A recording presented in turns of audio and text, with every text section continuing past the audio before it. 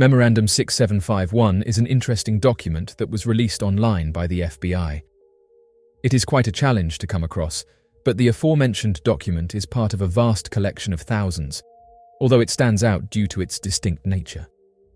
What sets it apart is its intricate exploration of enigmatic entities, advanced technological advancements, and intriguing gateways. The documentation was released in 2015 and has been used by researchers into the unknown as proof that we know of advanced beings. The document reads as follows. San Diego, California, July 8, 1947. A memorandum of importance. This memorandum is respectfully addressed to certain scientists or distinction to important astronomical and military authorities, to a number of public officials, and to the FOM publications. The writer has little expectation that everything of importance will be accomplished by this gesture. Nevertheless, it seems a public duty to make it available. The present writer has several university degrees and was formerly a university department head. A very serious situation may develop at any time with regard to the flying saucers. If one of those should be attacked, the attacking plane will almost certainly be destroyed. In the public mind, this might create near panic and international suspicion. The principal data concerning these craft is now at hand and must be offered, no matter how fantastic and unintelligible it may seem to mind not previously instructed in timing of this type. 1. Part of the discs carry crews, others are under remote control. 2.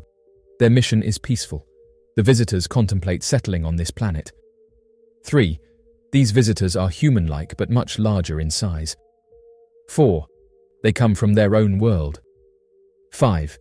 They do not come from any planet as we use this word, but from another planet which interpenetrates with our own and is not perceptible to us. 6. The bodies of the visitors and the craft also automatically materialize on entering the vibratory ratio of our dense matter. 7. The disk possesses a type of radiant energy or a ray which will easily disintegrate any attacking ship. They re-enter the Earth at will and so simply disappear from our vision without a trace. 8. The region from which they come is not the astral plane, but corresponds to the lokes or tails. Students of this matter will understand these terms. 9. They probably cannot be reached by radio, but probably can be by radar, if a signal system can be devised for that. We give information and warnings and can do no more. Let the newcomers be treated with every kindness. Unless the discs are withdrawn, a redacted with which our culture and science are incapable of redacted. A heavy responsibility rests upon those who are in authority to understand this matter." End quote. An interview with an individual named Billy featured on the next page, in which it details a boy called Billy who happened to photograph one of these strange objects, and which details that afterwards a strange agent decided to pay him a visit. The document reads as follows. The photograph in this clipping is alleged to represent a flying disc, which was observed by Billy Turenstein, a Norfolk schoolboy who was successful in photographing the object with his small camera.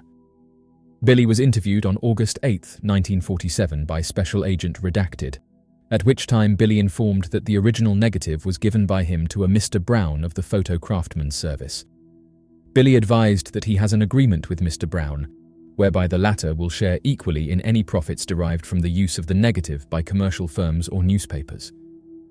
As of August 1947, Billy has not received any remuneration for the use of this negative. He informed me that he was sitting on the front porch of his apartment, which is located on the 3rd floor at 410 West. He had read numerous newspaper articles pertaining to flying discs and decided to sit on his porch in the hopes of seeing one and attempting to photograph it. On July 8, 1947, Billy observed a large black object moving rapidly through space, proceeding from the southwest to a northeast direction. He said the black object was followed by 2 smaller objects, which also proceeded in the same direction.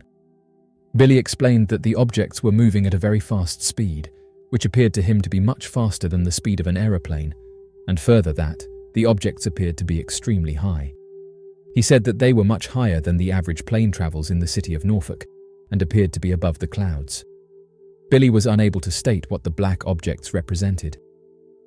He said, though, that the objects were at such a great distance from him that it was not necessary that he raised his head in order to see them from his porch, He immediately turned around to obtain his camera and estimated that it took him approximately 20 seconds, at which time the discs were almost directly over his apartment, and it was necessary that he stoop and look up almost perpendicular in order to obtain the photograph, which accounts for the porch railing being shown. Billy pointed out that the day on which he took the photograph, the weather was hazy and somewhat cloudy. End quote. After this, Billy went on to say that once the object got closer, he could see that it was black and in the shape of a disc. What's interesting about these documents is that there's so many of them detailing the same thing, strange crafts that have been observed by researchers and scientists. It's documents like this that have led people to say that we've been studying these crafts for nearly 100 years now, yet the public are still being kept in the dark about what these things are, where they are coming from, and how they are able to achieve the things they do. The phenomenon of unidentified flying objects has captured the human imagination for centuries, leading many to believe that these enigmatic objects have visited Earth throughout history. One of the earliest recorded UFO sightings dates back to ancient Egypt, a civilization known for its meticulous documentation of events. Hieroglyphs on the famous Tuli papyrus, which dates back to the reign of Thutmose III in the 15th century BCE, describe a strange celestial occurrence. According to the text, fiery discs were seen in the sky, emitting a brilliant light and exhibiting unusual movements. The sighting was recorded with great detail, including the location, time of day, and the reactions of witnesses. This early account suggests that UFOs have been a part of human history for millennia, raising questions about their significance and the nature of their visits to ancient civilizations. The Annunciation of Ezekiel. In the Hebrew Bible's Book of Ezekiel, there is a famous account often cited as an early UFO encounter. Ezekiel, a prophet living during the Babylonian exile around 593 BCE, described a visionary experience in which he witnessed a wheel within a wheel descending from the sky. The text goes on to describe the appearance of strange beings and a vivid, otherworldly encounter. While interpretations of Ezekiel's vision vary, some researchers argue that his description bears similarities to modern UFO sightings, with the wheel within a wheel possibly representing a flying, saucer-like object. This early account adds to the intrigue surrounding UFOs' presence in historical texts and beliefs. The Nuremberg Celestial Battle. On April 14, 1561, the residents of Nuremberg, Germany, witnessed a baffling celestial event that became known as the Nuremberg Celestial Battle. The event involved the appearance of various aerial phenomena, including cylindrical objects, crosses, and spheres, engaged in what appeared to be a fierce battle in the skies. Witnesses described the objects emitting smoke and fire as they engaged in this mysterious aerial encounter. The Nuremberg Celestial Battle was documented in the local newspaper, and artists of the time produced detailed woodcut illustrations depicting the event. While some explanations suggest natural phenomena or atmospheric anomalies, others interpret the event as a possible early UFO sighting, raising questions about the nature of these aerial objects. The Foo Fighters of World War II. During World War II, military pilots on both sides of the conflict reported encounters with mysterious aerial objects known as Foo Fighters. These objects were often described as glowing orbs or spheres that followed aircraft, exhibited extraordinary speeds and maneuvers, and emitted strange lights. The sightings were reported in the war diaries of various Allied and Axis pilots, raising questions about their origin and purpose.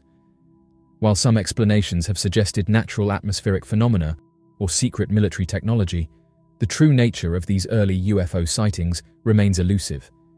The history of UFO sightings stretches back millennia, with accounts recorded in ancient civilizations, religious texts, historical records, and military archives.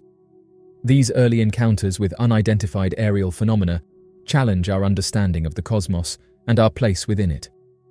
While skepticism and debate continue to surround these accounts, they provide a compelling glimpse into the enduring mystery of UFOs and their presence throughout human history. The study of UFOs represents a quest for answers, a desire to unravel the enigma of these unidentified visitors, and an exploration of the unknown that spans across the ages.